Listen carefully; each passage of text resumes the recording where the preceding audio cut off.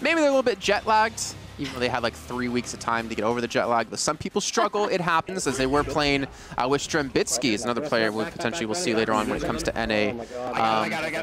Let's actually listen to this for a little bit.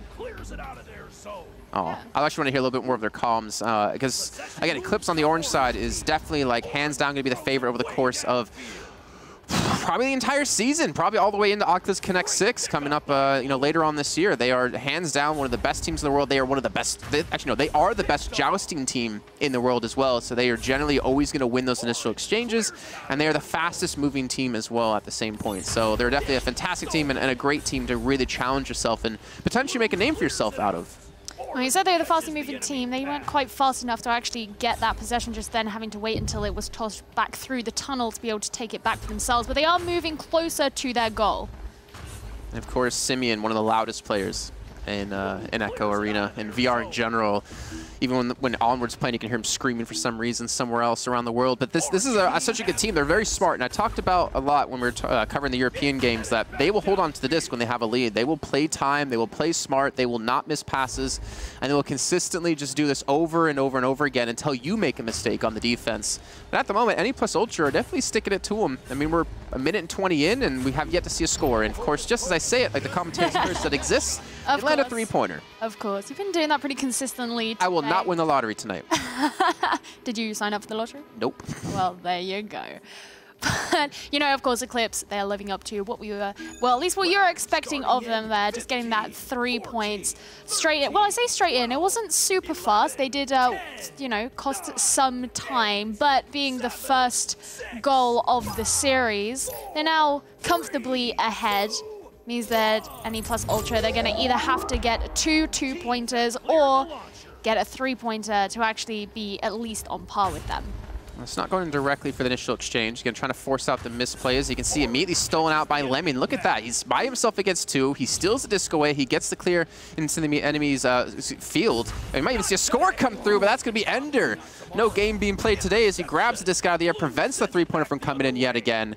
And now it's going to be Simeon to lead the charge. And again, Ender. Yeah, and you were saying earlier about how Afentera is the best goalkeeper. I think he may have a little bit of a threat. How dare you say that? Title. Well, I don't know. We just saw 2 goals in a row be defended, and I'm like, ec.Ultra seem they know what they're to expect, you know. And again, not being allowed to get into that goal, they know what Eclipse are going for, and they're doing well to actually ensure they're in the right position to prevent them from capitalizing on their strategies. Oh, they get a great clear. And actually a little bit overshoot the actual disc. It's going to be picked back up here for the orange side of Eclipse. Going to be thrown down towards the lower end side of the arena. Going to be picked back up by the boys in orange, and this should be a 3-pointer, if not 2. And it will be 2 as Lemmy does secure another couple points on the board. And Eclipse now up 5-0 as we hit that halfway point here in our first round. Yeah, pretty much exactly halfway, and now ec.Ultra have got a little bit more of a challenge on the cards to catch up with Eclipse. Do you think they'll be able to do it at all? Do you think Eclipse will got this? Depends. You want my caster answer or my real answer? Let's go for the real answer. Yeah, no way. Not happening. If Eclipse lose this, I'll be very disappointed because they have proven time and time again, even at the Invitational in Leicester, that they are the best team. These 3 players have been fantastic. I mean, they had a little bit of a different roster. iShiny, who played Overwatch and then did eventually go on to coach a little bit more, was originally on this roster where they did win the first Oculus Connect. But Simeon's come in. He's been fantastic for the team. Lemmy and Palador are still as good as ever, and we've been unable to really see any teams challenge out against them. We saw Gravity try to, but then once Eclipse started to use their standard kind of strategy against them, there was just no overturning them. Yeah, I like that. He was sort of waiting to actually have that pass, but ended up receiving a stun. It didn't quite go the way that Eclipse wanted. Now it's just bouncing off these walls, waiting for it to be picked up once again. Now going into possession of ec.Ultra. But they are getting closer and closer to their goal, so it's going to be the job of Eclipse here to, well, take it straight off them as they just did. And Simeon gets the full clear across the entire arena. We will see on the minimap the entire side of ec.Ultra. We'll be able to retreat back in time and retrieve it. And now again, minute 30 left to go. We're going to throw it directly in the hands of Palador, who's going to probably just try to drag the timeout. As long as they consistently pass away over and over again. Now Lemmy's going to get clear. He might even look for a shot or may just try to stall for time. But hey, he's going to answer the question, get another 2 points on the board, and now linked in the lead to 7. Giving it a cheeky little swing before I went as well. You'd love to see those little moves before it goes in. You're such a fan. You like it when they do the little I wish they had leg sensors. leg sensors. Yeah, because they can throw it like between They the could like legs. kick it. They could like do a backflip. Really tough. I mean, they're always doing a backflip. It's 0 gravity. Yeah, but they could do a real backflip. Then you get. I don't know. I involved. feel like you're really destined to break something if you do a backflip. There is actually a player who's broken his wrist twice playing Echo Arena. Doing backflips? Oh, he punched a wall on accident twice. Well, you know, that's his fault. Maybe just got weak wrists. You know, drink your milk. Get that vitamin C. Vitamin C, you mean calcium? Yeah, exactly. Vitamin calcium. Love that vitamin. But now we're just getting to 1 minute on the clock. NE plus Ultra finally managed to get their first points on the board, but it is only 2 after getting that bounce shot, so they've still got 5 to get in the next minute if they want to catch up with Eclipse. All right, I want to see them show what I've been talking about since the European show of just holding the disc and dragging out the time. Because it's so frustrating. If you're on the side of NE plus Ultra, you got to get aggressive. You got to send all 3 players after the disc and hope you can force them to miss a pass at the same time. You're leaving your goal completely open. So let's see what route they do go here. They have the time to do it, to come back from this. But will they be able to actually make it happen? Look, we don't see Palador throw it immediately. He realizes they're not getting aggressive to go directly to him. A little bit of a missed pass does happen, but both players going to regroup, steal it back yet again, and get the pass back out to Simeon. I like the little twirl there, and actually Palador getting, adding another 3 points there, but Palador getting stunned out just too late, so the pass had already been done, and then of course being able to be shot by Simeon straight into the goal for that 3 points. Which means in this next 46 seconds, NE plus Ultra have got an even bigger mountain to climb. I will give respect to the NE plus boys. I think they realize they have to be super aggressive, which is why no one was in the goal. So they're trying to force something to happen and realizing, you know, it's high risk, high reward, but at the same time, if they misstep it, they will get scored on. But they realize they have to do something now. Now 8 points behind. I think they realize that this one's probably going to be over at this rate. Oh, see, they're just making a pass, moving towards that goal, but of course it's pretty heavily guarded by Eclipse there, yeah, being completely prevented from actually entering into the goal. Yeah, 25 seconds left to go, and you can see their skirmishing still find each other. Just going to pass the disc yet again. Now sub 20 seconds, and 8 points is the difference. The downtown shot comes through and bounces off the backboard in the wrong direction, but it doesn't matter. NE plus Ultra will fall here in the first round of, I believe, I actually don't know what round of the Swiss format we're in at the moment between these two teams, and I actually don't know the score between them either. Maybe I can look it up really quickly while you have some time. Well, we got about 1 second. There you go. Did you look it up yet? Yep. Did you look it up? I did. Yeah? Yep. Yep. It says, come back later. I love that round. It's my favorite round. The comeback later round? Okay, so at the moment, Kangarillas 2-0, Eclipse are 2-0, NE plus Ultra 2-0. So we're into the third round. And Kangarillas, Team Joker's 2-0, Squid's 2-0, so we have a lot of teams currently sitting there. Curious to see if it's going to maintain that kind of route, though, if actually Eclipse and Kangarillas can meet. If they meet in the next game, I actually hope that's the game we're going to cover, because that's going to be a battle for basically first place. Yeah, it's going to be a big power battle for pride. But right now, it's going to be a battle for NE plus Ultra to actually get their name on the board here and not be kicked further down the standings. Please tell me you know where their name comes from.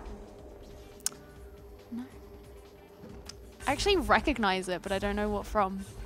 I don't know if that makes me a terrible person. What makes you not a weeb? Oh, okay. Well, I can live with that. My Hero Academia? No. Don't you mean Boku no Hero Academia? Is that not what it's called? Is that not the actual name? So you say you're not a weeb, and then you just said I've actually Japanese never version. seen. I've never seen the anime or read the manga. I've never seen anything to do with it. Well, you're missing out on a fantastic show. And if you guys aren't joining us and you're watching the VOD, you missed out on a fantastic match live. As Eclipse currently has the lead at 1-0 and are one step closer from pulling off a 3-0 scoreline over the course of today's matches. I think they still have a couple more rounds to play after that, actually. 17 teams signed up, so I actually don't know how many rounds they have to play in general when it comes to this. I'm going to try to, maybe it's 5. According to the website, it's 5, so they'll be playing 5 rounds out. Oh, man. Oh, that's a 3-pointer. Oh, straight in. That's a pretty definitive, well, you know, decisive start by Eclipse there. 8 seconds and 3 points. That's not bad. That's not a bad shout. Yeah, especially as some of the series that we did see today, you know, it would take quite a while for the first goal to be made, but Eclipse, they're not hanging around. Well, the sun might be setting here. Wait, no, that doesn't make sense because they're in eclipse. The moon might be... No.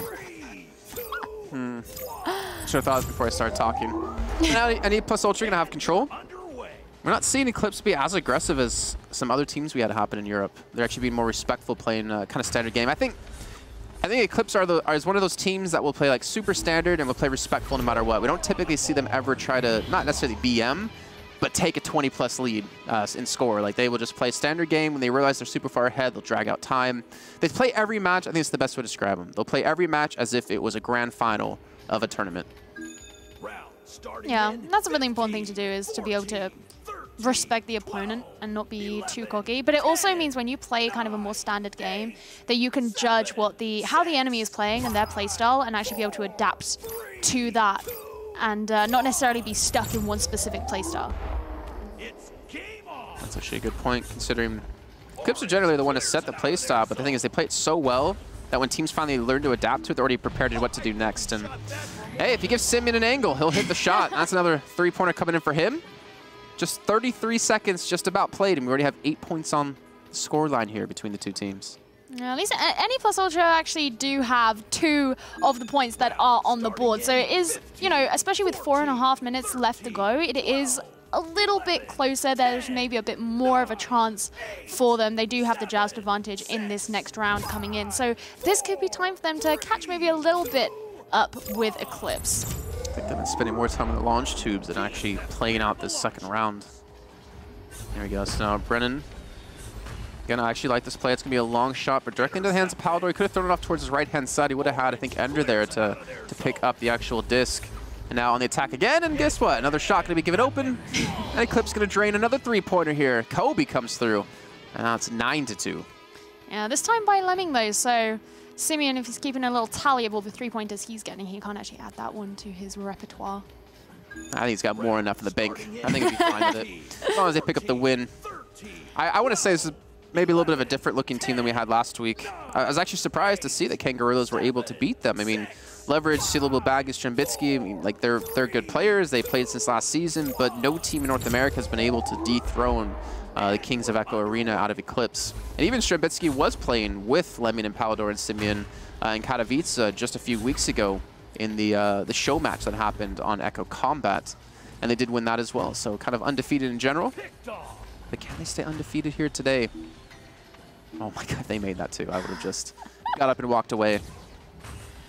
Well, it was getting closer and closer to the goal. We're getting a stun out there. But the thing is, Eclipse all coming up to back up their players here. So they're actually all together and able to get that really easy slam dunk in the end, even though it looked for a little bit there that NA plus Ultra may be able to get possession of the disc and send it down the other end of the field, but it just wasn't to be. If I'm not mistaken, was that Lemming pulled off a 1v2, stun both players? That should not happen. You shouldn't both lose. Like, you shouldn't lose a 2v1. You just go like this, with your arms out in 2 different directions. I mean, if that's how you fight, I'm confident in taking you into taking you like at a dark alley and see who wins the fisticuff battle. Oh man, I'm tiny compared to you. I'm 11 inches shorter than you. You could kill me. Whoa, whoa, whoa! Don't give away my plans. Looks like we're gonna have a reset here as teams going back into their launch tubes. Not sure what happened there, but they're just gonna go for the quick fix. And we should be back into this one. But Eclipse have such a massive lead that they're really showing no signs of stopping, especially since NA plus Ultra giving them so many actual shots, so many opportunities to hit these 3-pointers, which is why they've had such a phenomenal lead so far in Game 2. Yeah, and I really like that we have seen them sort of be there for each other to back them all up. So, you know, if one of them gets in trouble and it looks like it's not going to work out in their favor, then, you know, the rest of the team, they will be there to help them out with the situation, be able to gain possession once again. And we saw that in the last round when they actually managed to take that goal, even though it was in that 1v2 sort of situation. Blue team ready. Yeah, and, you know, it seems like NA plus Ultra are playing like the last minute of the last game where they're just being super aggressive defensively. They're not playing more of a standard match, which is allowed for such the big difference that we do have. I mean, it's what, 9 points now between the two once Eclipse does get that final shot in, you know, get the time set directly where it was exactly at. I don't know if I agree with it. I mean, it's kind of costing them a lot of opportunities. It's kind of giving Eclipse a bigger lead than they necessarily should have. 9, 8, No. 7, 6, Counting that down. 4, 3, 2, 1. I think I could be that guy. No, you don't look so convinced. I didn't say anything. I can see your face. And... bloop. There we go. Damn it, Ender. Self-goal.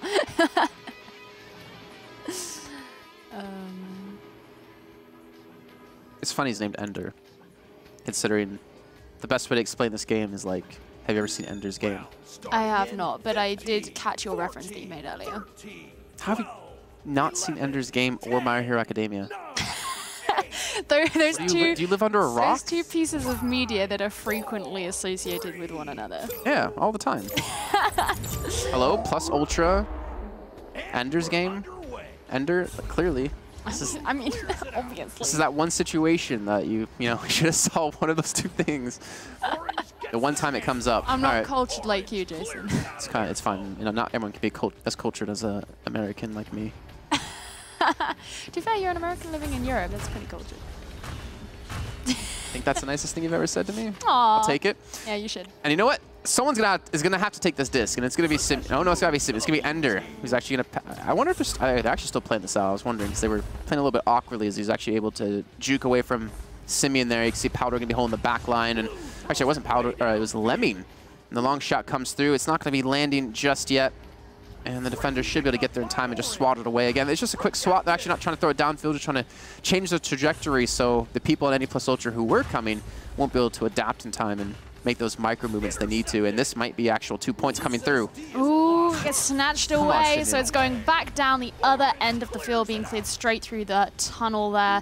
And now Clips are going to have to be chasing it down, not quite making the goal, although that would have been pretty cool to have seen that. So it's not actually currently in possession of anyone. We're going to have these races back to the disc. Of 3 course, points. Eclipse.